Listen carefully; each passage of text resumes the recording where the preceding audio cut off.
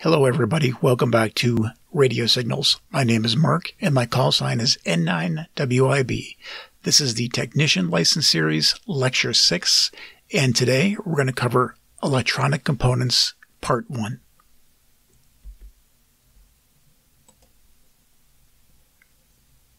In this presentation, we will describe what resistors are, review capacitors, and also introduce inductors and coils, as well as transformers. And we will also review what the concept of reactance, impedance, and resistance are. Resistors are electrical components, and what they do is resist the flow of electric current or charge.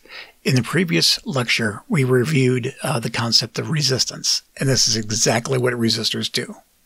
It's analogous to a valve in a water pipe. So if you have the valve open up all the way, you have the full flow of water, or you have the full flow of current. If you shut the valve down halfway and reduce the flow of water, you're also reducing the flow of current in a similar electric circuit. Resistors also dissipate energy as heat. So if you resist the flow of current, you have to dissipate that energy by some method. And for resistors, it's in the form of heat. As we know, resistance is measured in ohms, and all resistors have power ratings. So you don't want to run 1 amp through a 250 milliamp rated resistor, or else you're going to have some smoke and potentially a small little fire. These are two examples of resistors. The set of resistors on the right side look like little cylinders or even little dog bones. And as you can see, they're painted with various colors. This is called the resistor color code. And this is how you determine what value the resistor is just by looking at it. So you can determine if one resistor is a 1K resistor or a 20 ohm resistor or a 10K resistor simply by the color code. And I'll show you how to do that in the next slide. The small component to the left of it, which looks like some type of knob, is a variable resistor, or also known as a potentiometer. This is what is commonly found in a radio that controls, let's say, the volume. So if you ever taken a radio apart as a kid, this is what you'd find as a volume control. This is the resistor color code. To the left, you'll find a table with the colors and their assigned digits, as well as their multipliers, and tolerance in the fourth column, which we'll all explain in just a few seconds. To the right, you'll see a depiction of a resistor with 4 bands. The bands to the far left will determine what resistance value the resistor has, and the band to the far right will determine the tolerance, which we'll explain in a second. So let's take band A as an example. Band A has a color code of brown.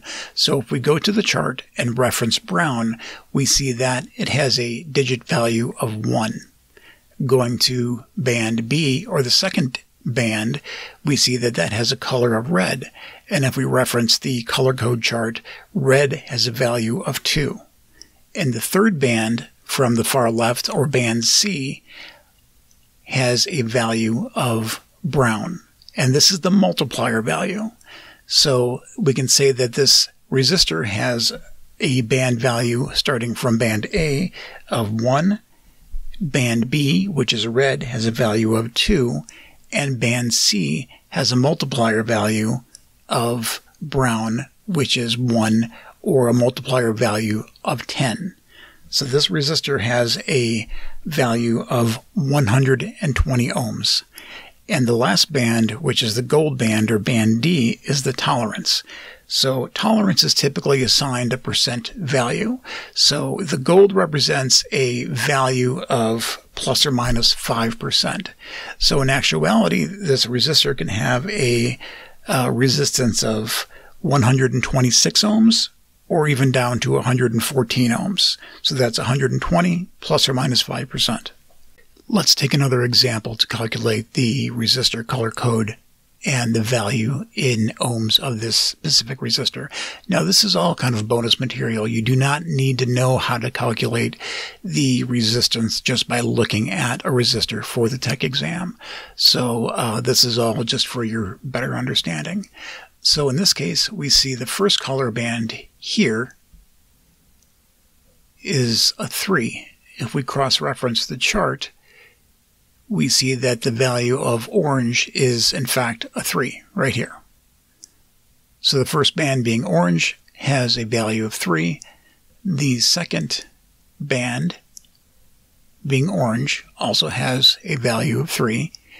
And the third band here has a value of 100. Since this is the multiplier, the third band is always the multiplier. So let's calculate this out. So the first two values are 3, 3, and then we have a multiplier of 100.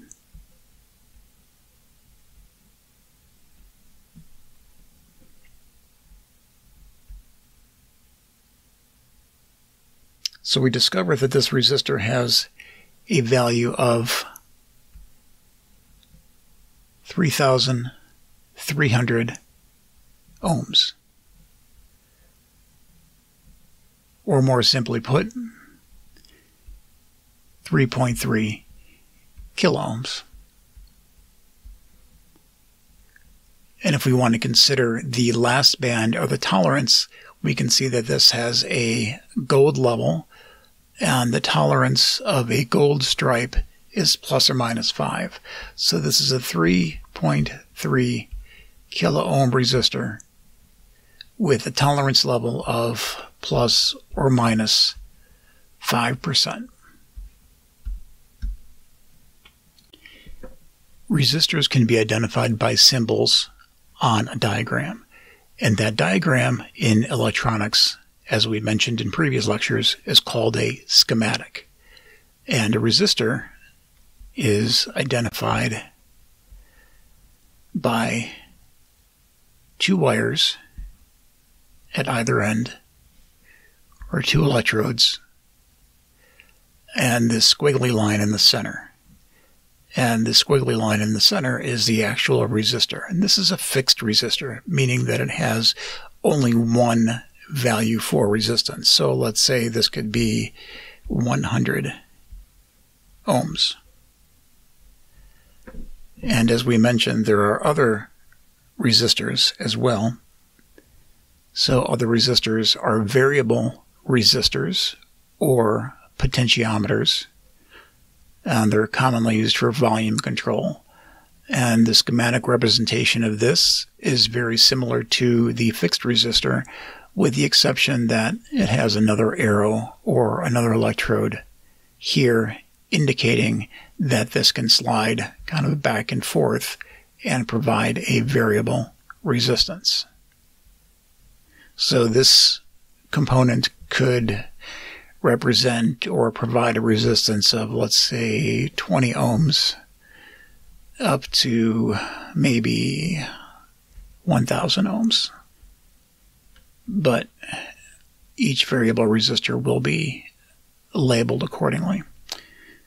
Another representation of a variable resistor can be this, the normal resistor symbol for a fixed resistor, but you'll see an arrow through it, such as this. So that also depicts a variable resistor. Capacitors are also a very common component of amateur radio. Capacitors store electrical energy within an electric field, and this will be on your tech exam. This is an important core concept. They store energy in an electric field, and capacitance determines how much energy can be stored. It refers to how much energy can be stored within the capacitor. And the unit of capacitance is called a farad, also known as, it's also abbreviated with a capital F. And in electronics, on the scale that we're dealing with, the farads are usually in micro, nano, or picofarads. And one very important concept to take home is that capacitors take time to discharge. They are charged by applying a voltage to the capacitor or a battery to the capacitor. However, once that voltage is discontinued or unconnected, those capacitors still retain charge. So if you have an old radio or something that contains rather large capacitors and you unplug it and it's been plugged in for a while and charging, and you start to mess around inside of it, those capacitors are still charged. They may take seconds or they may take minutes to discharge. And a lot of those capacitors contain a lot of energy. So you could potentially be electrocuted by contacting a capacitor within an electronics device long after it's been disconnected or unplugged. So be careful. Capacitors consist of two electrodes or two wires, and each electrode is connected to a metal plate or foil within the capacitor. Those plates are separated by an insulator called a dielectric. A dielectric could be something as simple as air, or it could be some type of solution or liquid or other material that separates the plates from one another. And some capacitors have polarity while others do not.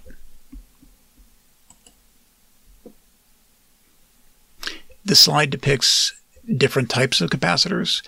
The capacitor on the upper left corner is shown, and it has different metal plates, and those metal plates, when you turn the knob, can go in and out of each other. And depending on the amount of surface area that those two metal plates contact or overshadow will determine the capacitance. So this is called a variable capacitor. And in a device such as an antenna tuner, this is going to be a common feature. You're going to have a variable capacitor in a older or more basic antenna tuner. The little square devices that you see on the lower left portion of the slide are also variable capacitors, meaning they can have a capacitance from a few nanofarads to a few microfarads in general. And again, if you were a person who would disconnect or take apart their old radios as a kid, you'd commonly see these as a tuning dial. So that was a variable capacitor acting as a tuning dial. And to the right of this, you see a variable amount of capacitors, or not variable capacitors, but they're fixed capacitors with fixed capacitance. And the large black cylinder on the left-hand side has a capacitance value of 1,000 microfarads, and it's rated for 50 volts. And this is known as an electrolytic capacitor. And the electrolytic capacitors are cylindrical in nature and contain some type of liquid to separate a concentric plates within the capacitor itself. And you can see the gray side to the cylinder on the left. That is the negative polarity or negative charge of the capacitor. So you would hook that up to the negative portion of the circuit, and the opposite electrode to the right to the positive. The other capacitors that have a rounded appearance are ceramic capacitors. So you can have different types of capacitors, some of which have polarity and some of which do not. So be careful when you're doing your hookups. Capacitors also have schematic representations. And as you can see, we have the electrodes on either side of the capacitor, and the two plates. So the plates are here and here. And in this case, this is a polarized capacitor.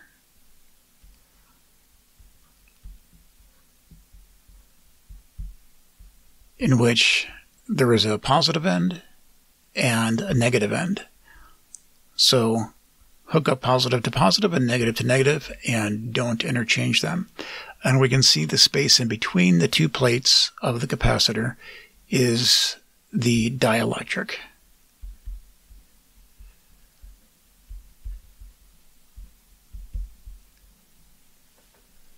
And this capacitor on this side is a non-polarized capacitor, just depicted by two plates and 2 electrodes over here, and it does not have a positive or negative side, so it can be used interchangeably. And the last capacitor we see in the schematic diagram is at the bottom. And what did we remember from prior schematics? That arrow going through the component represents a variable device. So this is a variable. Inductors are another common component, and inductors and capacitors kind of go hand in hand. As we learned, capacitors store energy in an electric field, while inductors store energy in a magnetic field. That magnetic field is known as inductance, and the unit of inductance is referred to as the Henry with a capital H. So the magnetic field has the properties of inductance, and it is referenced as the Henry. All an inductor is essentially a wire wound in a coil, and that coil can be wound around air, or it can be wound around a solid core, such as a weakly magnetic material. And what this does is it increases the inductor efficiency, or the efficiency of maintaining and storing that magnetic field energy.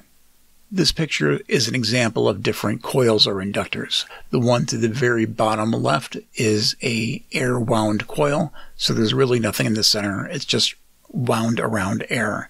The other inductors are known as toroids or toroidal cores. They're wrapped around a weakly magnetic material, and which gives it a little more efficiency in storing the magnetic energy. If we combine 2 or more inductors, it forms a transformer, and transformers are useful for stepping up or stepping down voltage in a circuit. In a schematic, inductors can be represented by various symbols.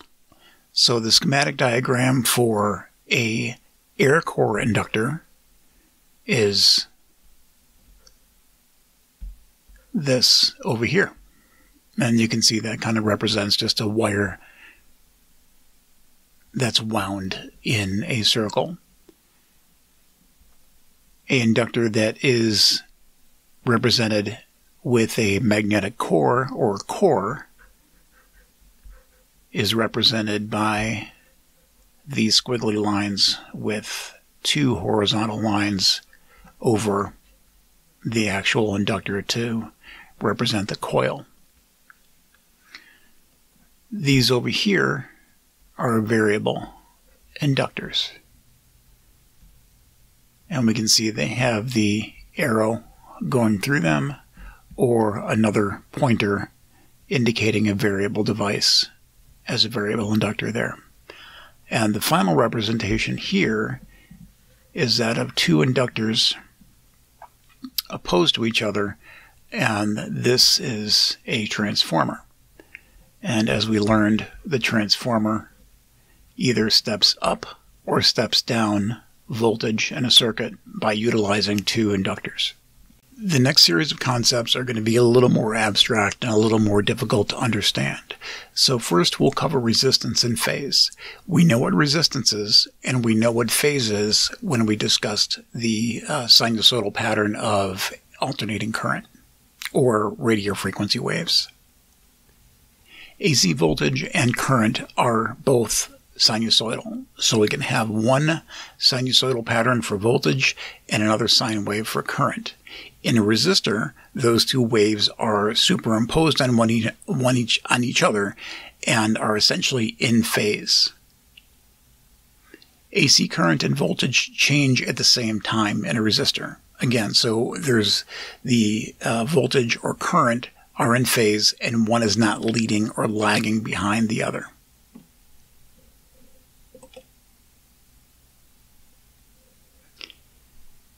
In capacitors, there is a phase shift. So voltage and current are out of phase when a capacitor isn't charged. So they're not superimposed on each other. The sinusoids are not on top of each other, but one is a little bit ahead and the other one is a little bit behind the other. In a capacitor, current goes ahead or leads voltage when a capacitor is charged. A current sine wave is ahead of voltage in a sine wave.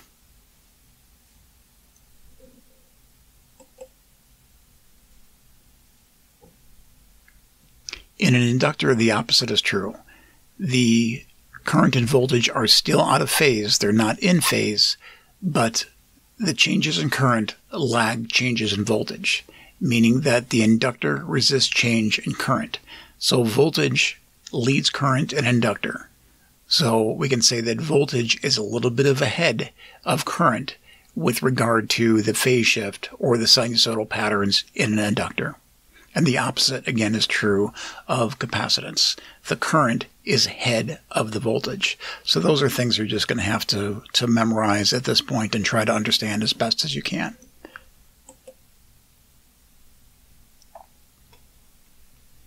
As we learned, resistance is the opposition of current flow, but it is specifically the opposition of DC current flow. So it's the opposition of direct current. Reactance is almost the same as resistance, but this applies to the flow of alternating current or AC current. So resistance is DC current, and reactance is the opposition of AC current. And in reactance, with respect to a capacitor or inductor, it's known as a capacitive reactance for a capacitor and inductive reactance for an inductor. Both capacitive and inductive reactance also depend on the frequency of the AC signal. So these concepts may be on your tech exam. It's quite possible. And these will be explained in further detail in the general and extra portions of the exam when you move on in your amateur radio career. But for now, just remember that resistance is opposition to flow of DC current and reactance is opposition of AC current. And there are two types of reactance: capacitive reactance for capacitors and inductive reactance for inductors. And both capacitive and inductive reactance depend on the frequency of the AC signal as well as the values of the capacitor and the inductor itself. So impedance is going to be an easier concept. Impedance is essentially the summary of resistance and reactance. So if we don't want to talk about the individual DC resistance in a circuit or the individual AC reactance in a circuit, we can refer to the general impedance of a circuit or resistance to flow of current. And impedance is measured in ohms, but is represented by the capital letter Z. Impedance refers to the opposition of current flow in a radio circuit, since these circuits usually have both reactance and resistance. So it's just an easier way of saying resistance to current flow is impedance, instead of saying it has individual resistance for DC or individual reactance for AC components.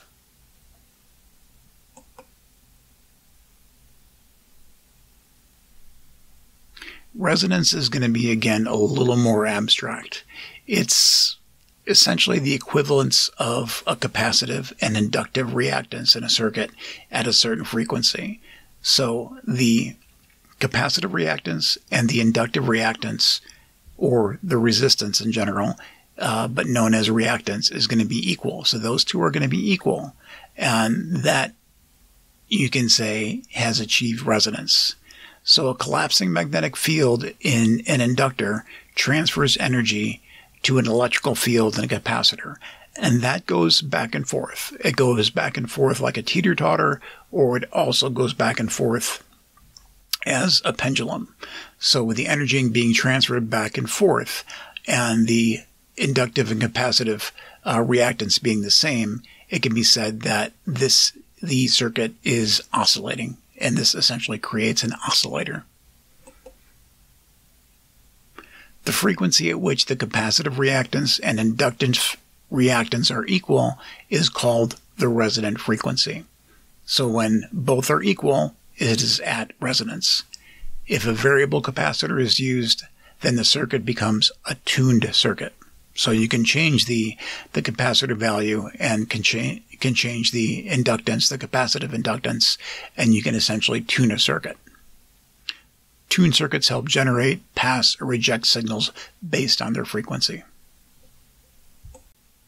Let's try to better explain some of these topics before we complete the lecture. So we're going to review the inductors, capacitors, and resistors with regarding phase. So let's say this is a resistor over here to the far left.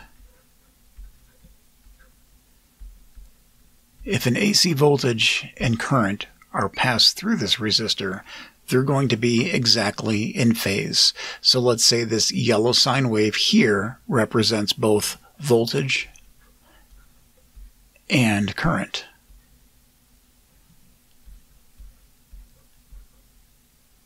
You can't see both of them because they're actually superimposed on each other. And an inductor, if we look to the right upper corner here, there is a phase difference. There is a phase difference with regarding the current and the voltage. So the voltage in an inductor will lead the current. So the voltage is ahead of the current sine wave. Let's think about maybe two trains. So two trains are traveling at the exact same speed, but one train, the voltage started off maybe a few microseconds faster or earlier, said more appropriately, than the current train. So they're traveling down parallel tracks, but the voltage train traveling at the same speed as the current train started off a few seconds or milliseconds faster than the current train. They're paralleling each other, but the voltage is ahead of the current train. Now, the exact same thing happens with the capacitor, but the other train, the current train, is leading the voltage train. So the current train left maybe a few seconds before the voltage train left, but they're traveling at the same speed in parallel tracks. So the current leads the voltage in a capacitor, and the voltage leads the current in an inductor. So this wraps up another lecture. We hope you guys learned a lot. So we covered components 1, which entailed reviewing resistors, capacitors, inductors, and we also learned about the concepts of reactance, impedance, and resonance. So we hope you enjoyed this and learned a lot. Please support our channel by going to our website, radiosignals.org, and also subscribing on the YouTube channel and giving us a thumbs up. See you next time.